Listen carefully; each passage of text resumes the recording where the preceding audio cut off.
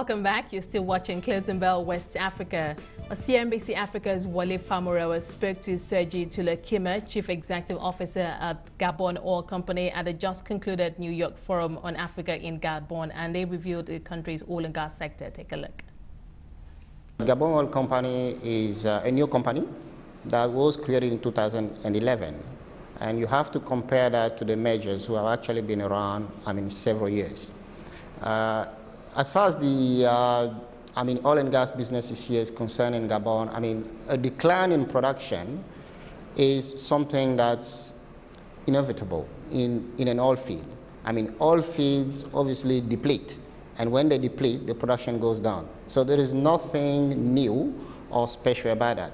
But what we need to do is to work on projects that slows down that decline.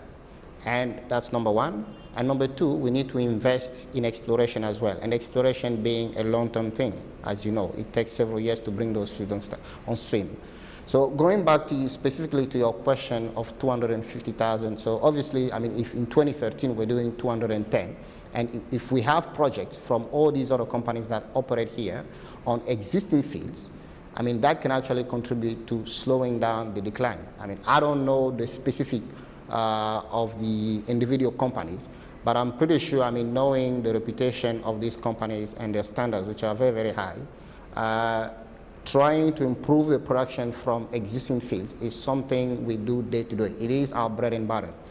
As far as Gabon Oil Company is concerned, yes, we will, although we are still a new company, a young company, we will contribute to this. We are in the process right now on reactivating the production on the Remwe field, which was abandoned back in 2009. And for Gabon, with, again, the decline in production, every barrel counts.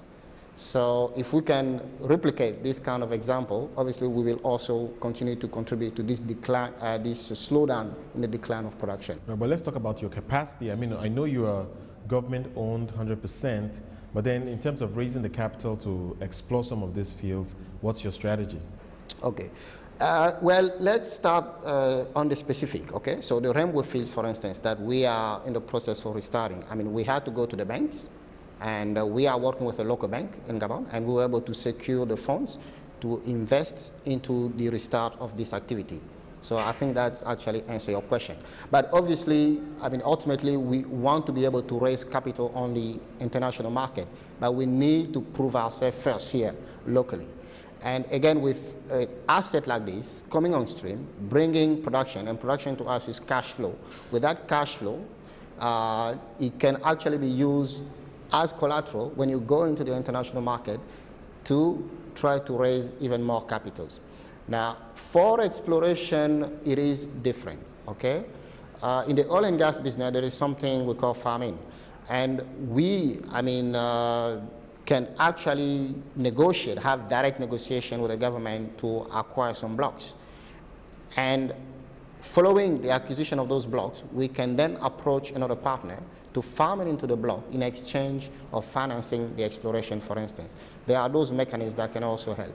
Right. You've touched a point that I think is related to where I'm going next, which is joint ventures, and using that as a long-term strategy to maybe deal with some of your challenges in raising capital, etc., in terms of capacity on the technical side, on the financial side.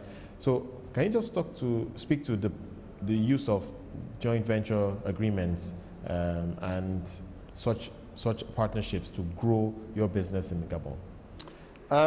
We are not going to rely only on joint venture to grow the business. And before I answer your question, let me share with you our 4 axes for growth. And our growth actually will be based on acquisition of assets. It's based on going after marginal fields. So these are fields, the big boys have said they are non-economic, and we need to make them economic because every barrel here in Gabon counts. Number 3, expiring permits. And this is very, very important because it involves zero investments. If a permit is going to expire, we as a national company can approach the state and say, well, we have the capabilities of operating these fields, and to us, it's actually zero investment to acquire this permit. And number 4 is exploration. So now, coming back to the question you asked, I mean, I think it's probably more to do as partnerships. Because to us, we view JVs as getting into a business that may not be our core business. Like I was just talking about transport, offshore transport, and services in the oil field. This is not our core business. Our core business is actually exploration and production. In those instances, we will probably select the JV model.